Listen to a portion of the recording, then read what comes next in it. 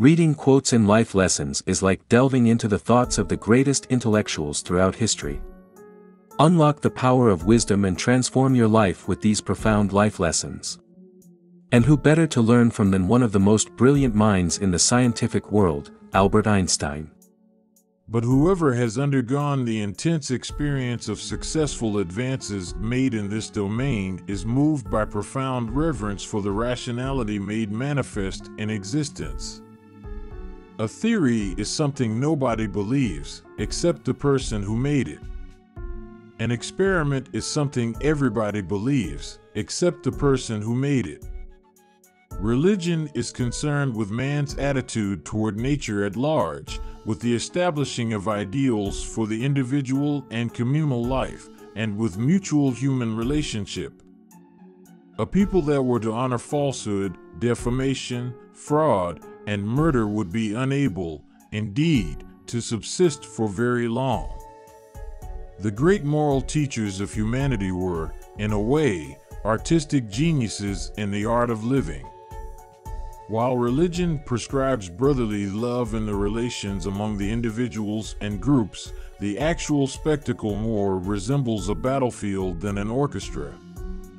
The road to this paradise was not as comfortable and alluring as the road to the religious paradise, but it has proved itself as trustworthy, and I have never regretted having chosen it. A wonder of such nature I experienced as a child of 4 or 5 years, when my father showed me a compass.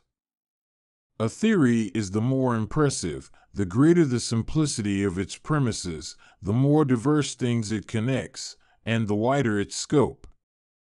I answer, the man who regards his own life and that of his fellow creatures as meaningless is not merely unfortunate, but almost disqualified for life.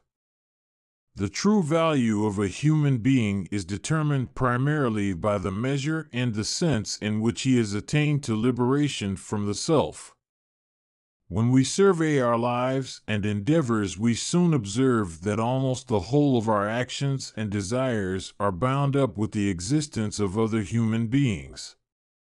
A man's value to the community depends primarily on how far his feelings, thoughts, and actions are directed towards promoting the good of his fellows. The example of great and pure characters is the only thing that can produce fine ideas and noble deeds. Can anyone imagine Moses, Jesus, or Gandhi armed with the money bags of Carnegie?